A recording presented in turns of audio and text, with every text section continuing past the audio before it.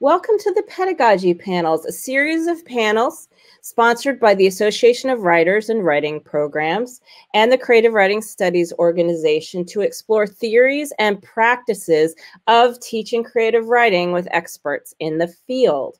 I'm your moderator, Stephanie Vanderslice, AWP board member, former chair of the Creative Writing Studies Organization, professor and director of the Arkansas Writers MFA Workshop. Welcome.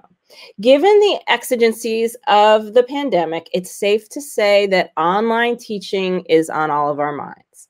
And so we've brought together experts in teaching creative writing online for our first panel in this series.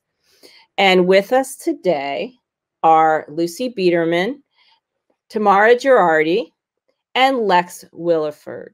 Let me tell you a little bit about them. Lucy Biederman is an assistant professor at Heidelberg University in Tiffin, Ohio, where she teaches creative writing in 3 genres: first-year writing, professional writing, and creative writing. She is the author of the Walmart Book of the Dead, which won the 2017 Vine Leaves Press Vignette Award, and was a finalist for the Forward Book of the Year in Fantasy category. Her short stories, essays, and poems have appeared in the North American Review, Poetry, Agni, Plowshares, and Pleiades. Tamara Girardi is an associate professor in English at HACC, Central Pennsylvania's Community College, where she teaches creative writing, literature, composition, and technical writing, all online. Her primary research interests are online pedagogy, creative writing studies, and young adult literature. Along with a colleague in her department, her research has led to the teaching of creative writing in the online modality at her institution. She writes books for children, and her first board book, Why Daddy, Why, will be released by Familius Press in 2022. She's also written young adult fiction and co-edited the collections Young Adult Literature in the Composition Classroom and the forthcoming Theories and Strategies for Teaching Creative Writing Online, which is one of the reasons we invited her here today. Tamara also serves as digital, multimodal, and multimedia section editor for the Creative Writing Studies Journal. Finally, Lex Williford is the winner of the 2015 10th Annual Rose Medal Flash Fiction Chapbook Award for Superman on the Roof, and he holds an MFA from the University of Arkansas. He has taught in the writing programs at Southern Illinois University, the University of Alabama, and the University of Missouri St. Louis. His book, Macaulay's Thumb, was co-winner of the 1993 Iowa School of Letters Award for Short Fiction. Co-editor with Michael Martone of the popular Scribner Anthology of Contemporary Short Fiction, now in its 2nd edition, and the Touchstone Anthology of Contemporary Nonfiction. He is the founding director of the online MFA program and the current chair of the on-campus bilingual MFA program at the University of Texas, El Paso. Welcome to our guests. I'm excited to have a productive conversation. Let's start with the most prevalent question that comes up when talking about teaching creative writing online, and that's workshopping.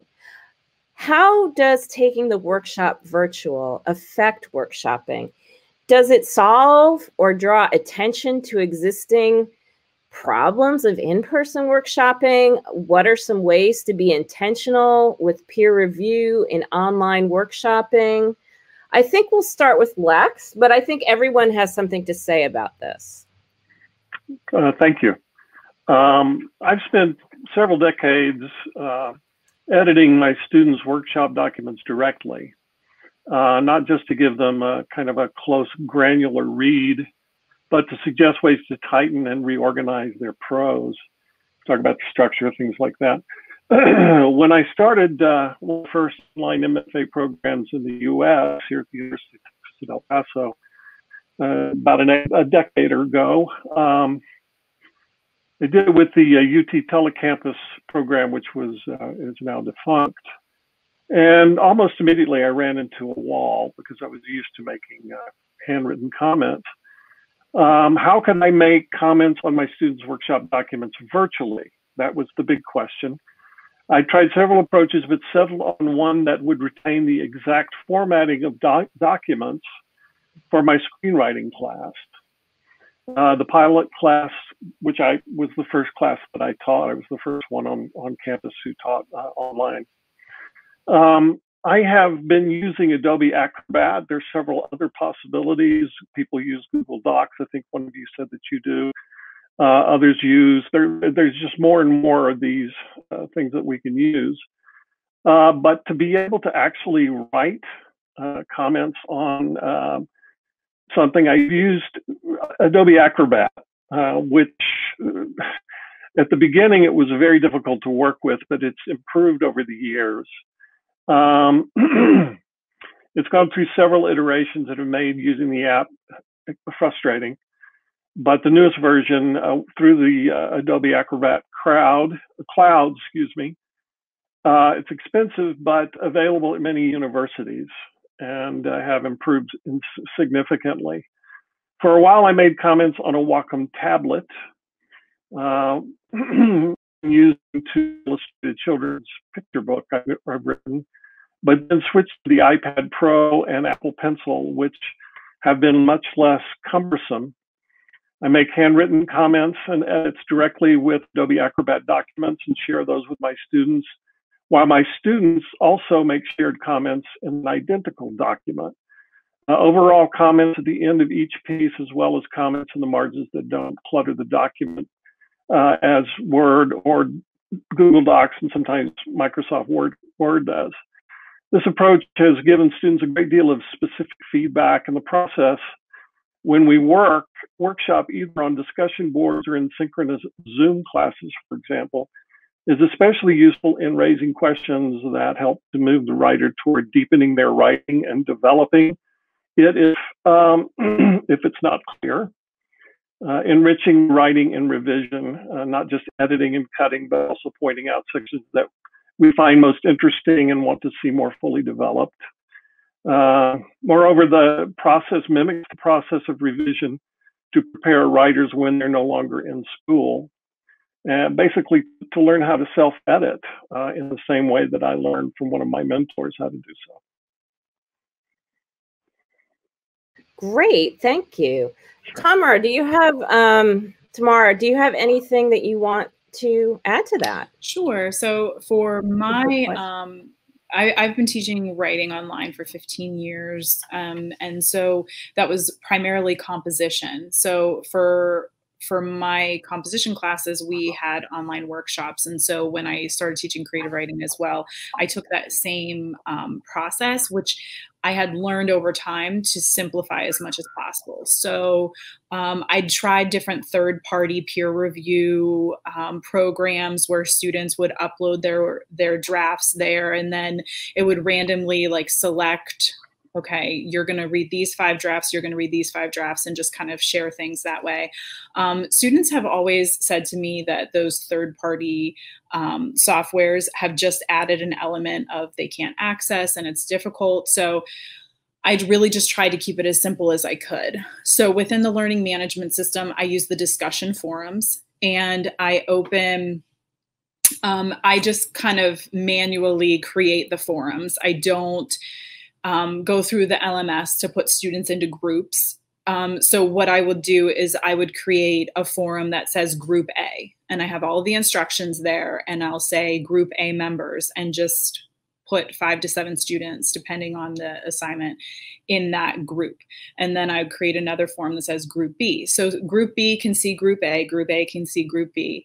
And then they upload their drafts, and then they go into their group, download all the drafts of their group members, read them, give them feedback, and then upload the feedback.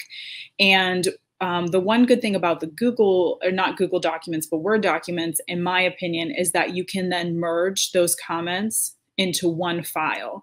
So if you have 5 different Word documents from your classmates, you can merge them in Word, and then a student can look and see all of the comments on one document, which is very easy for them to see the feedback. But I have kind of other elements to prepare them for this, which includes just a list of guidelines for how to give peer review. I also include a list of just general tips of how to give feedback for the I Teach a Survey genre course. So how to give good feedback on short fiction, how to give good feedback on poetry, how to give good feedback on personal essays. So that's what I give them prior to the assignment. And then after the assignment, as part of the e-portfolio, they have a task where they take all of the feedback and they summarize it. So that's their workshop summary. And then they have a workshop response. So after they've summarized and thought about the feedback, then they're able to respond and basically critically analyze whether something was relevant to them, why it was relevant to them, how they may implement revisions based on what they received. So there's kind of that before and then that process and then after. Thank you. That's great. I'm glad you mentioned discussion boards because that's been something I've been using for workshops as well. Lucy, do you have anything you want to add to talking about workshops? Maybe I'll just step back and speak to this from a little bit of a theoretical standpoint. One thing I've been thinking of as we sort of begin this semester, and I'm teaching 3 different creative writing workshop courses. I've tended to use Canvas's peer review feature in my workshops. Exactly like Tamara said, I find that it's simple, and that's been really important to me, especially now. I've just kind of been plagued by the question, what's the pedagogy behind this? Like, we have all this sort almost pedagogical like lore surrounding the in-person workshop, like the Iowa Writers Center kind of thing that most of us endured or whatever during our MFAs. And this is not what we're offering our students. And I use a lot of the received technology, and I think other professors tend to as well. And I've looked around for theory about what the best practices are for doing this online. And I think as a profession, we don't tend to talk about this. I haven't had many conversations about why anyone teaches workshop online the way they do. And I haven't offered that my opinions about that either. And I have this pervasive sense that I'm like doing it wrong. And so I'm kind of interested in how under theorized this seems to be. That sounds like a great article, Lucy. Oh no, I have to theorize it. No, I agree. We need to do that. We need to do that. You know, how does the way we theorize the in-person workshop change when we're theorizing the online workshop? Absolutely. That's great. Lex, you had something else you wanted to add. You probably want to unmute. Sorry about that. I just wanted to follow up on something that Tamara said about the fact that using shared documents, either in Word or in Acrobat, you have all of the comments in one document. You don't have to collate the documents. And I think that students find that much more manageable. You know, they don't have to, try to go through each of the individual documents separately. Also, I use a workshop cover sheet in terms of theorizing all of this, to give students choices about, how they want their workshops done. And I tell them about descriptive and prescriptive workshops. I talk about all kinds of things. And it's kind of a fill-in thing where they can basically tell us all how they want their stories or whatever to be read. Great. Thank you. That's great. I do that as well, and I'm glad you added that. Tamara, do you want to add something to that? Yes, I think part of the question was how does the online workshop potentially differ from the face-to-face workshop, and whether or not it may be a better opportunity in some ways for students. And I have seen authors talk about that, particularly in the text. But I think what's interesting is we talk a lot about dynamic as creative writing faculty, of the dynamic of the workshop. And we know that if we're in a face-to-face environment and we have a strong voice in the workshop, that may control the dynamic. A workshop that is occurring asynchronously through technology, each voice is essentially kind of valued the same. And there are some students that will speak up frequently, and they'll say that online classes, they feel more comfortable sharing their voice, giving their feedback to their classmates. So I think that's something that is really important to think about, especially when we're discussing equity so frequently in education, that we're valuing all of the student voices and we're creating space for them through the online workshop. Right, absolutely. Lucy, you wanted to add something to that. I just so agree with that, Tamara. I think that there's a way to really frame online workshops as an opportunity that creative writing in the academy hasn't had yet, to decenter authority and to really rethink what it means to have your work read and to discuss the work of peers. I'm glad. I think that's a really nice way to end talking about this question. That's great. Okay, thank you. I'm going to move on to the next question. Another popular question talks about community building and replicating or trying to replicate the kind of community that we come to expect in a creative writing workshop online. What are some ways that you found of creating that community? Tamara, do you want to start? Sure. So I think what I had mentioned about the workshop and the dynamic is relevant here as well, in valuing all the voices of the community and creating space for everyone to participate. I would also like to add that within my class, which I think, part of this conversation, the value in this conversation is for us to all share what we do, because faculty want to hear that. And so there's the theoretical component, and then there's the practical component, and then there's the personal practical component. So kind of talking personally, within my classroom, I created write-ins for my students, and community was something that I thought about quite a bit.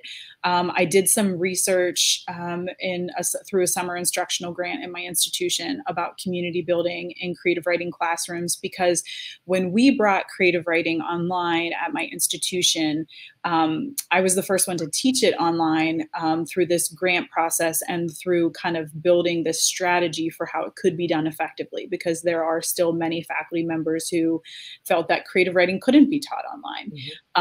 And, now we're in an environment where people are kind of being forced into that space. So they're experiencing it for themselves. But one of the elements where I kind of argued we can create effective community is through write-ins. And I actually have one tonight at 9 p.m. With my students. And at the beginning of every semester, I survey my students to just gauge generally, when are you most available? When are most of you available at the same time? And it usually tends to be in the evenings, usually Wednesdays. I don't know why, the middle of the week, but kind of between 7 and 10 p.m. Their children are in bed. I teach at a community college, so the demographic that I work with, their children are in bed or they're home from work, they're finally settled, and they're able to sit down. And the idea is that we get on Zoom and we just kind of chat a little bit. What are you working on? What are you planning on writing tonight? And then we'll usually spend about 20 minutes in silence. We're all on video. Some students are in their pajamas, and we're writing together. And then we'll come back and we'll say, okay, how did you do? What did you, what were your successes? They'll share their word count. They'll share what they liked about what they did. And then we'll kind of break again and go for another 20 or 25 minutes and write together. Sometimes at the end of the write-ins, we'll share feedback, share maybe a favorite sentence that we wrote, something along those lines. And I create these write-ins at the beginning of each new unit. So at the beginning of the short story unit, we have a write-in. At the beginning of poetry, we have a write-in. At the beginning of creative nonfiction. And then we also have a revision write-in at the end of the semester when we're trying to wrap up. So that gives everyone an opportunity to synchronously see each other, to put faces to names, voices to names. So I think that's really important. Another aspect that I foster interaction as much as I can in the discussion boards. It's not a place for you just to kind of go and pop something up and not come back, but I ask them several times to kind of reconnect through the discussions. And I think that's really important to try to strategize how you can develop strong discussion environments through that. And I think community and rapport are well connected. So I'm kind of going to save some of what I would like to say about community whenever I talk about rapport, but I think those two kind of go hand in hand. Great. I love that you talked about write-ins because I've been trying something like that. I've been calling it student drop-in hours, and I say you can come talk to me or you can come write with me, because if nobody comes and talks to me, I'm writing. But hardly anyone has come. But what I'm realizing as you say this is that I need to give them guidelines and say, this is what we're going to do, you know, because they're not coming, I'm guessing, because they're like, what is this? Right. And I write with them. They see that. They see that I write too. And I share with them what I write, which I think is really great and really helpful. But they are required to attend one write-in throughout the semester. But I think you have to be really careful about that synchronous requirement. So it's once a semester, and there are 4 of them. So, but I have really good attendance. The first time I had 23 students in my creative writing class. Wow. Yes. And the first write-in I ever had, there were 14 students that attended. Wow. Okay, Lucy, you have something that you wanted to add. Yeah, a couple really quick things. I have stolen this idea of write-ins from Tamara, and it's worked so well for me. And exactly as you say, as a community building feature of a course, especially, you know, writing can feel so lonely for students and for me. And then I also, Stephanie, the idea of watching you write, I love that so much. And Susan Laurie Parks, the playwright, has an ongoing show called Watch Me Work at the Public Theater in New York. Wow. And I think you can view it online, and she's just sitting at a typewriter writing winning plays. That's cool. Lex, you wanted to add something? Yeah, just briefly, I use a lot of exercises. I call them 15-minute fictions. In a real workshop, I give them 15 minutes to do a prompt, and have come up with some fairly fun ones. But it's really good toward the beginning of the semester in general, online or on campus, to help them generate more material. To begin writing new material, because sometimes they'll just workshop the same story over and over again. But I found these to be also really wonderful. You know, I don't time my watch. When I'm teaching online, I just say, do it this way, try writing for 15 minutes as fast as you can, and then spend 2 hours messing around with sentences and seeing what you can come up with, right? Mm-hmm. Mm-hmm. Great, thank you. All right.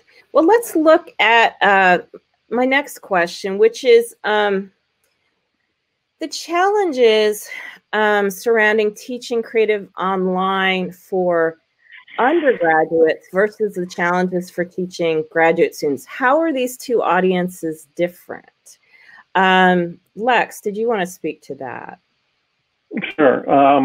I teach both at the graduate and the undergraduate level. Yeah. The creative writing program I teach in is bilingual, so students can write in both English and Spanish. And that's already difficult to sort of manage in some classes, right? I didn't really begin teaching synchronously until COVID began. And I think there was a bit of a traumatic period for all of us when we were trying to make that transition, right? For those of us who were teaching online before, maybe not so much, but and I don't know that I was all that successful in terms of being able to adapt, but I had a lot of time to think about it, and I have been using a lot of Zoom classes for both my graduate and undergraduate classes, and I found that the main thing that I was looking for was something where I could teach a large class. You mentioned 23 students, Tamara. I have 18 screenwriting students. And one of the things that I find most useful about Zoom is just the ability to be able to read their faces, you know, whether they're bored or whether they're really nodding their heads and saying, oh yeah, that's, you know. And so I can call on them at different times, and they just have to raise their hands if they want to speak, things like that, to simplify things. And I think that Zoom has got a much more streamlined design for that. I think I mentioned before that I taught Collaborate last semester, or during the COVID, when the COVID thing started. And I used Collaborate Ultra's, Blackboard's Collaborate Ultra, and I found it to be very cumbersome. And switching over to Zoom, I found to be much more pleasant experience, and the students seem to like it more too. Good to know. And so, were you teaching undergrads or graduate students this way? Both. I'm doing it this semester right now. I'm teaching an undergraduate screenwriting class and a graduate history of the short story class, and they both run pretty much the same. But the thing I like about the synchronous business, they would otherwise be taking my class here on campus. So we have times that we have all decided that we're going to meet, and that part of it is not too difficult. As for the graduate students I teach online, we have international students all over the Americas, really all over the world, and trying to find a way to do things synchronously is bound to destroy people's ability to sleep well. So I use more asynchronous classes for that. Yeah, and I think that's good too, to gauge your audience. Our graduate students, the graduate students that I teach, are all local, so well, relatively local, and so it's a smaller class, so we can Zoom with them. I haven't figured out completely, requiring synchronous Zooming with my undergraduates yet, but I'm working on that. Does anyone have anything else they want to add to that question? No? Okay, great. Next question. So we've talked about some of these already, but what are some of the most effective technologies that you found for offering feedback for student manuscripts? Lex, I know you've already talked a little bit about this, but do you want to elaborate? Sure. I think it's really important to teach writing and editing, and self-editing especially. And I was very fortunate. I had a wonderful mentor working on my master's degree. He did edits that I had never seen before, and taught me a great deal for my master's degree. And I have sort of incorporated a lot of his ideas and a few other things to make that work. Among other things, in addition to the handwritten comments that I use, I also use Dropbox so that students can share all their documents for each week's thing. It just makes it easier for everyone just to upload it to one folder, and there it is on my computer, so I can download them and combine them and then send them out for shared review. Excuse me.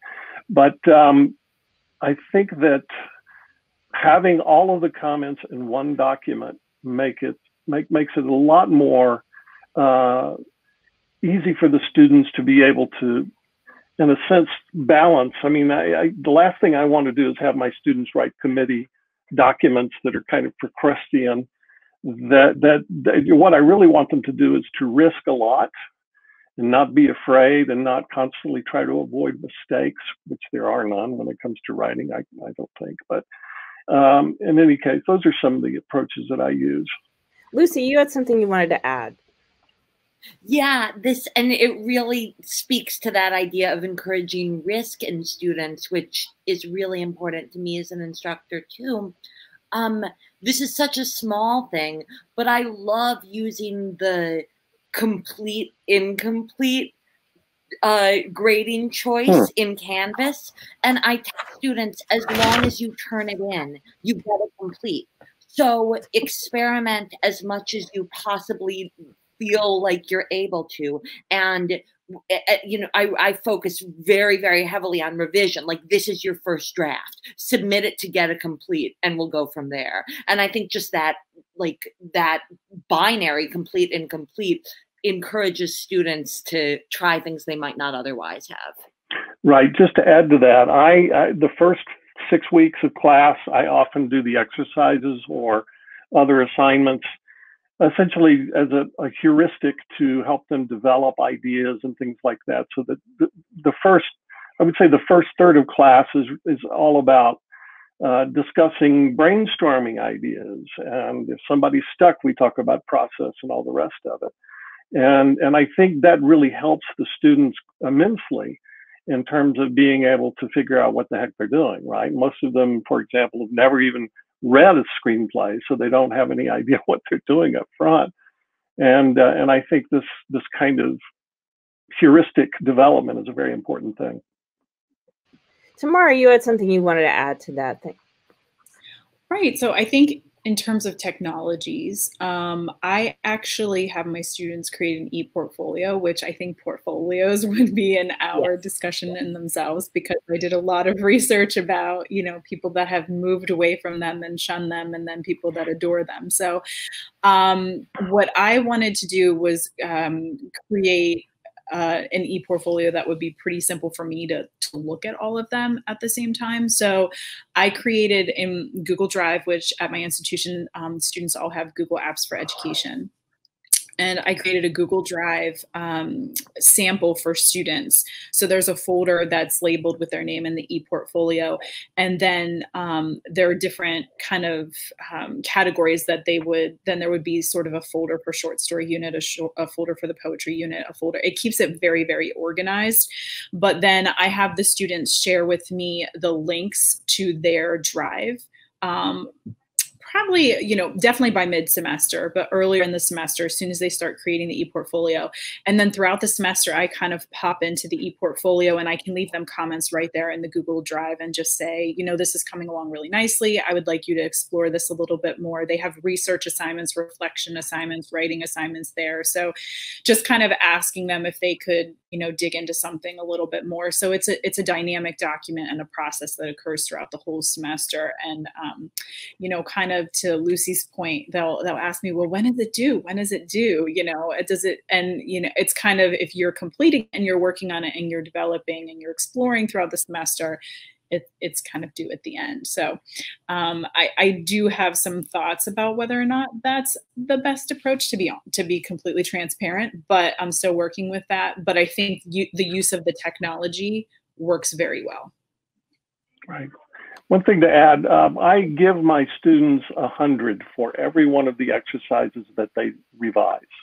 We workshop them, and then I give them 100. It's only 5% of their grade, but that's a third of the semester, and it really does enable them to take more risks.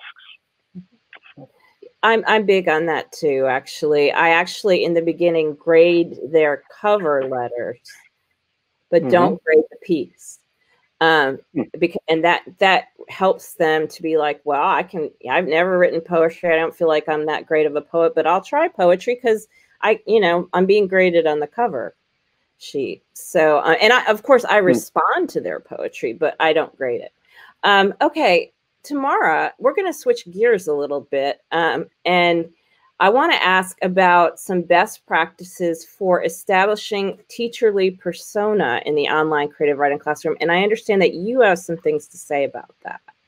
Sure. So I think that this is a question that I was really excited about because the chapter that I wrote for the text, along with Pat Bizzarro, focuses on teacherly persona.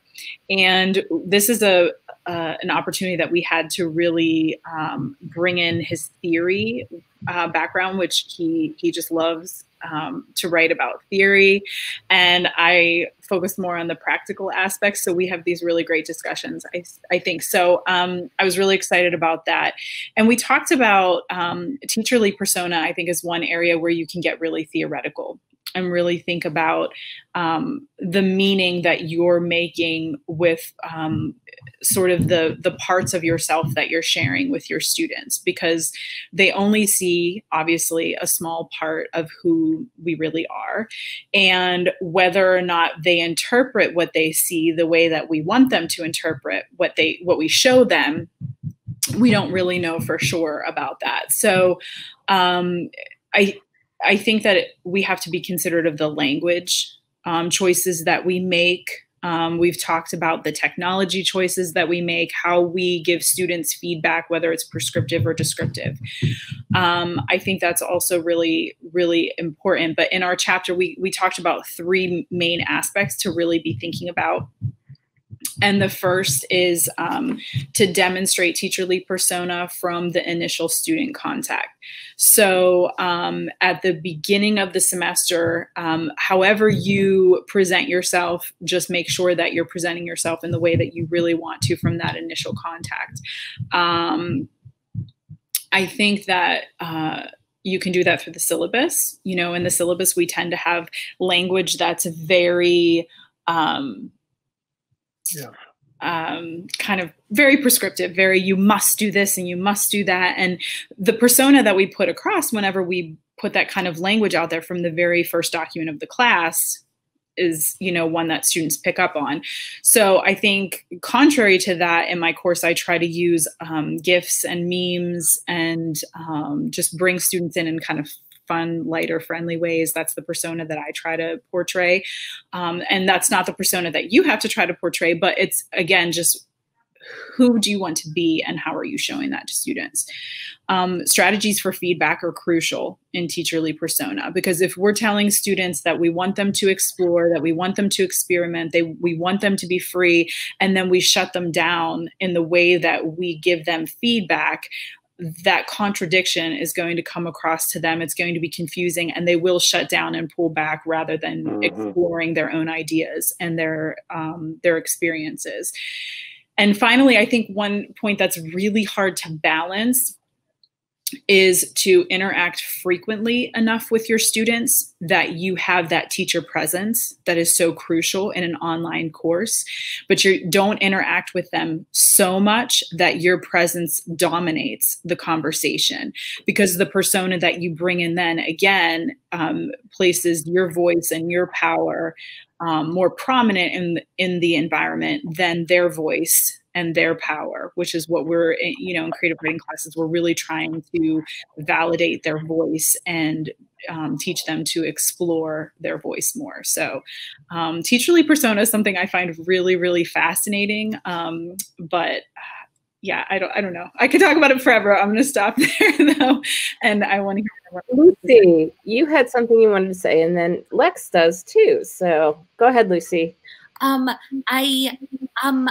just thinking about teacherly persona right now, and the kind of control and authority that I can rely on in the face-to-face classroom in a normal, or in the online classroom in a normal semester, is not what I have right now. I don't have as much control over my environment or my schedule or my internet connection as I normally do. And I think there's always this tension between vulnerability as a writer and writing instructor and control over the classroom and issues of classroom management. And those have really come to the fore for me this semester, because it's just so, there are so many unknowns. It's such a dynamic kind of semester. So it's just something interesting to think about and kind of experience as the semester goes on. Yeah, just sort of commiserating with the students in that way. Yeah. Yes. Lex, you wanted to add something. Yeah, you know, of course, they're grieving. You know, they're going through something very difficult, and it's very important to be supportive. The first thing I have in my philosophy of teaching workshops is kindness is the only wisdom. And I really believe that. This notion of persona or authority, which is something that I've been really fascinated by. I wrote an article for Poets and Writers back in the 90s called the More Democratic Workshop. It's basically about how is it that we use our power in order to empower others rather than to make them, step back and say, oh. So I let them know right away that, first of all, it's going to be very laid back. It's conversational, if at all possible, and that they can be themselves. As long as they can be themselves, then it's a lot easier for them, for example, to search for their own voices and all the rest of it. Mm-hmm. Good point. Okay, Lucy, you wanted to add one other thing. Yeah, another thing I think about a lot, kindness and inclusion are pretty central to my sense of my own teacherly persona and what I want in my classroom. But I struggle a lot with the sense that that was not really the way I was taught, and I'm a professor. And so am I giving my students an opportunity to become professors if they want to, or if that's still a possibility? Or am I not? Like, am I being, it's something I struggle with so much in kind of constructing my teacherly persona semester after semester. Yeah. No, that's a very good point. That's a very good point. Okay.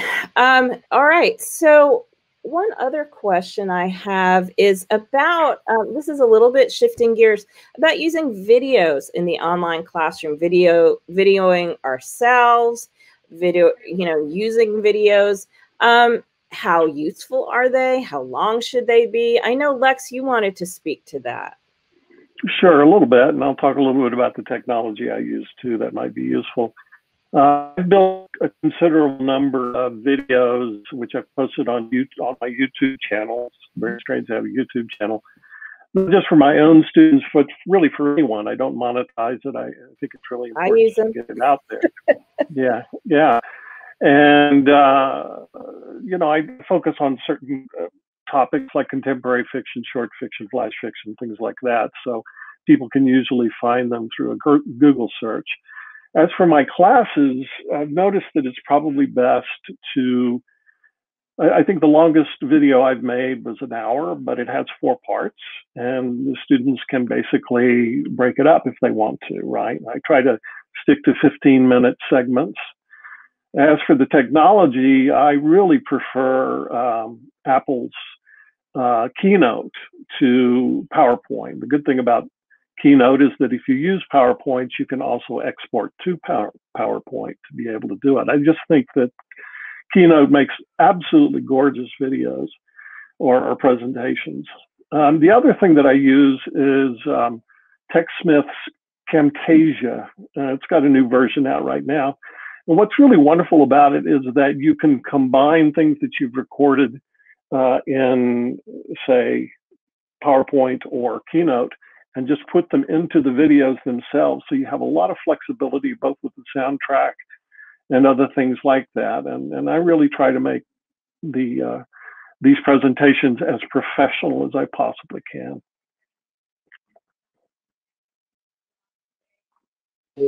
That's great.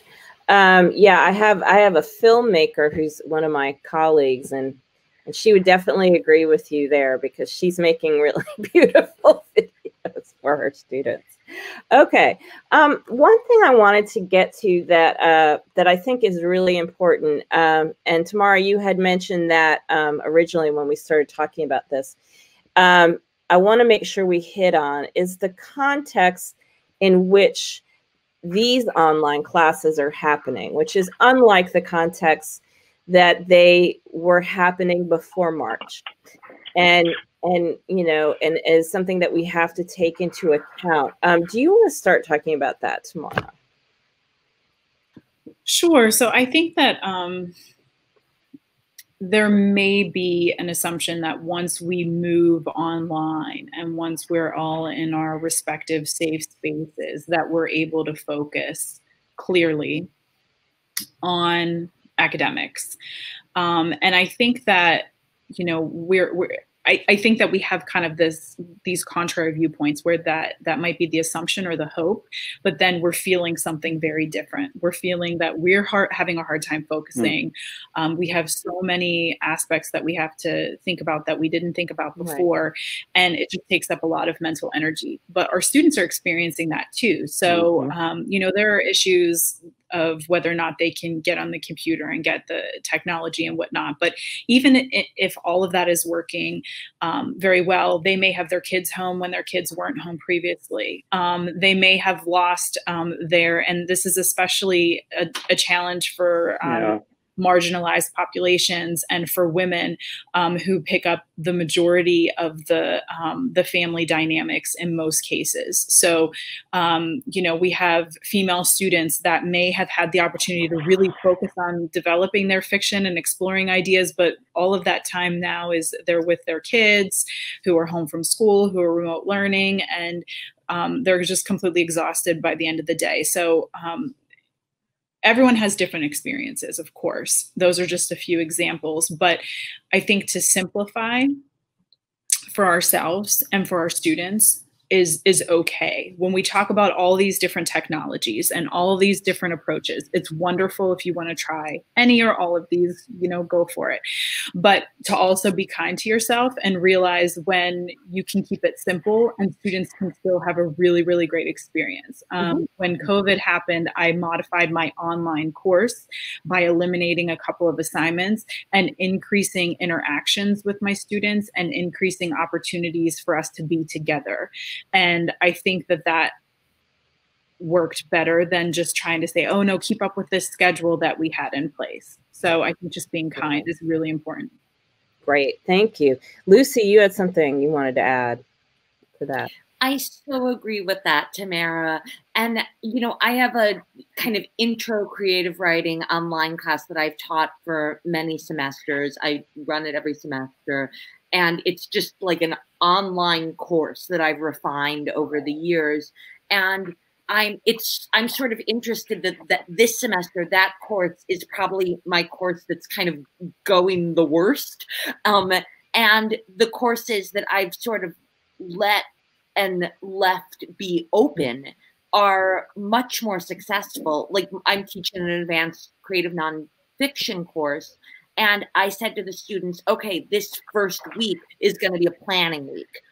Look around the web, choose a couple essays that you want to read in this class. I gave them a bunch of websites and journals to find essays on. And they're structuring discussions themselves.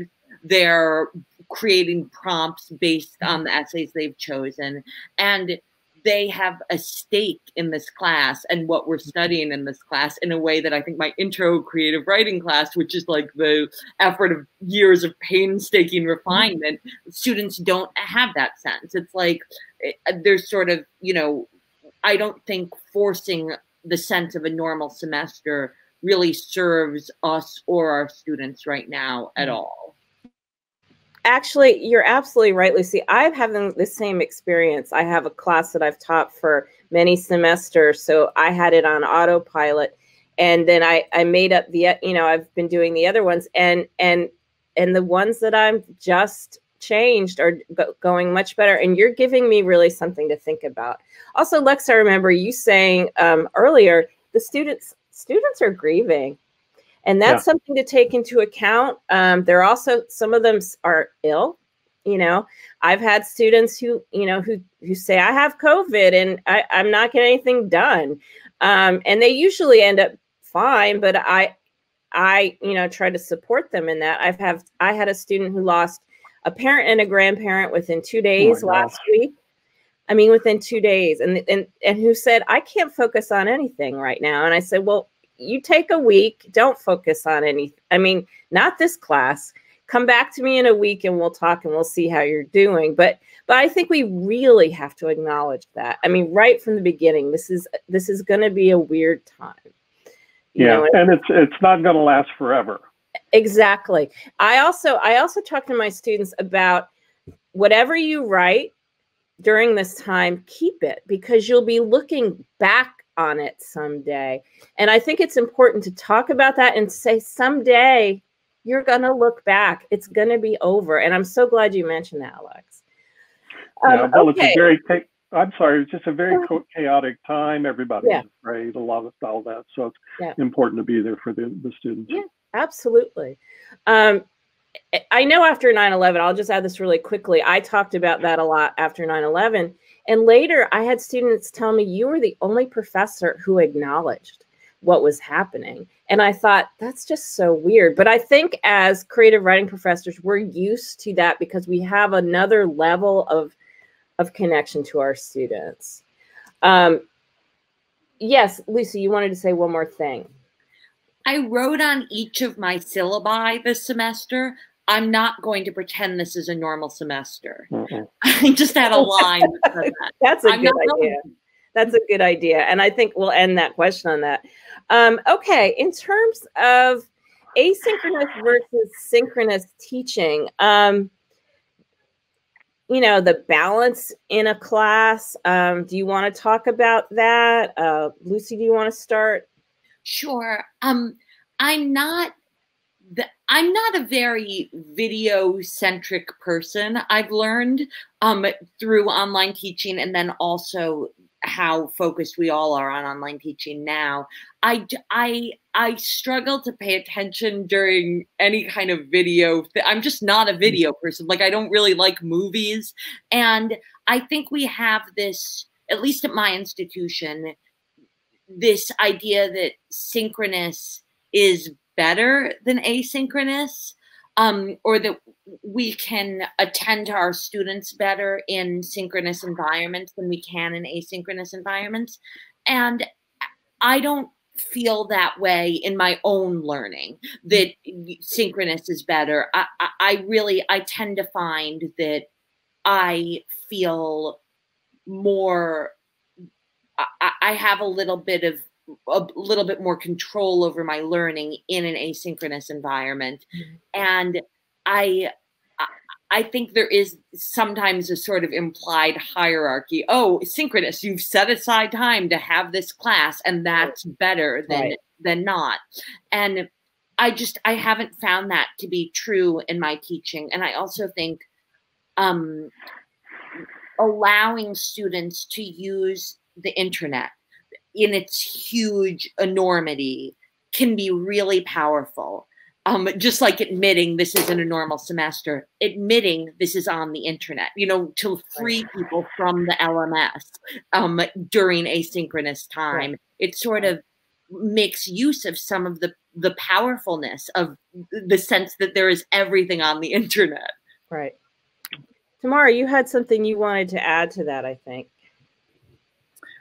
Yes. So I would also just say that what's really interesting right now, what I'm seeing too, is that there's some confusion. I mean, we know the definition of synchronous and the definition of asynchronous, but among our students, they can be very confused. In my institution, we've used the terms remote and online, and remote is a synchronous teaching experience and learning experience, and online is asynchronous.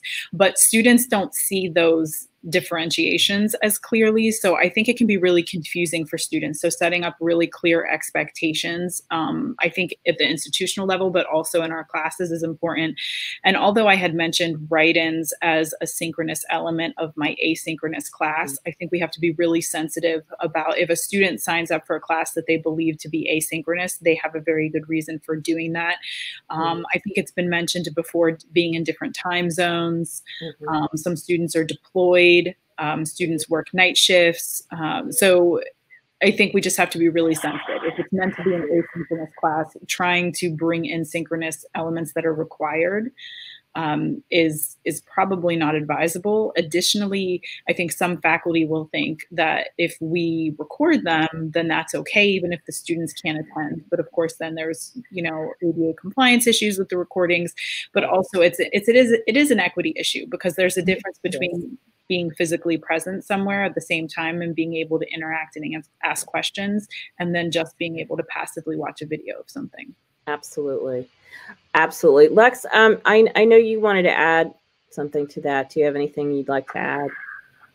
Well, I mean, I understand exactly what Lucy's talking about. Videos, oh my gosh, what a sleeper, you know? And I think it's really important to bring a little levity to your videos. I have the one I'm teaching this semester. I have a class called The History of the Short Story, and I have a picture of Kafka doing this, you know, and basically start off with the whole notion that the history of the short story is about losers, and they need to have their story told, right? But that kind of levity, a little bit of humor, also makes it more interesting too.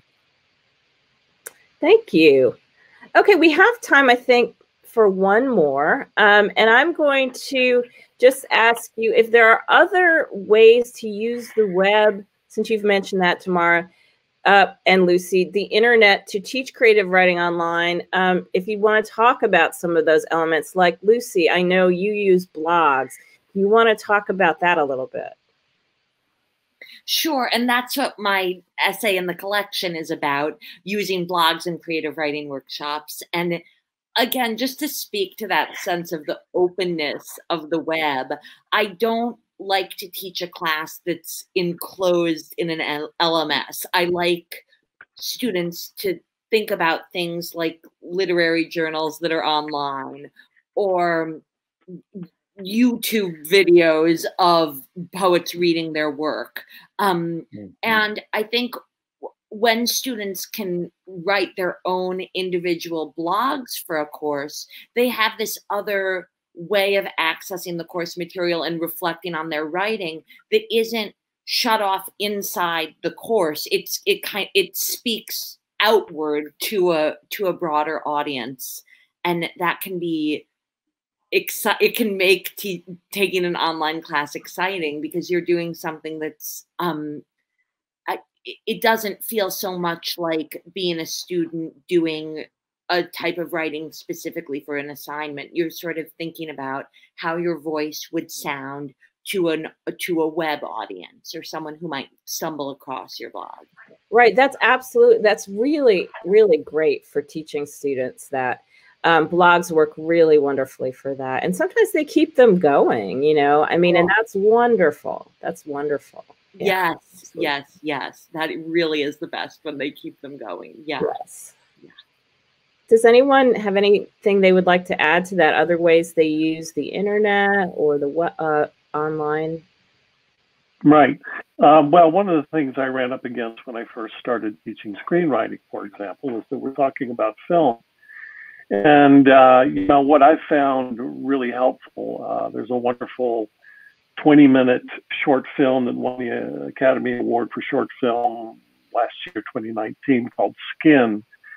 And it addresses Black Lives Matter issues really powerfully. So I gave them a YouTube link and told them to go check it out. And then we talked about the film. Usually you can show a film in your class and it won't be a problem, but you can't put a feature-length film online, you know. And so I went to a lot of trouble this semester to give them links to both Netflix and, you know, all the other places that people can go to rent Chinatown, which is the screenplay that we're looking at this semester, so that they can pay $3 and no more than that, right? Trying to find a way to make it more or less expensive.